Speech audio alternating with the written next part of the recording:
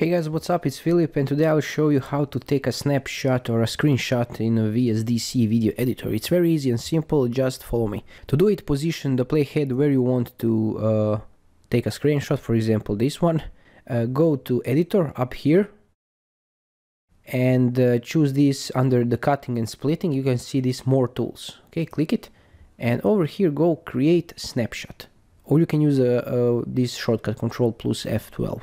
Create snapshot, and the snapshot will be shown here in a resources window. If you don't see the resources window, go to view and click over here resources window, and it will be shown. Now you can see the image. Now just right click it and click export, and export somewhere on your computer. Okay, if I go to folder, you can see that we have our snapshot of video. And this is how you take a snapshot or screenshot in a VSDC video editor. I hope this was helpful to you and useful. Drop some likes and comments below if it is, and thanks for watching. Bye bye.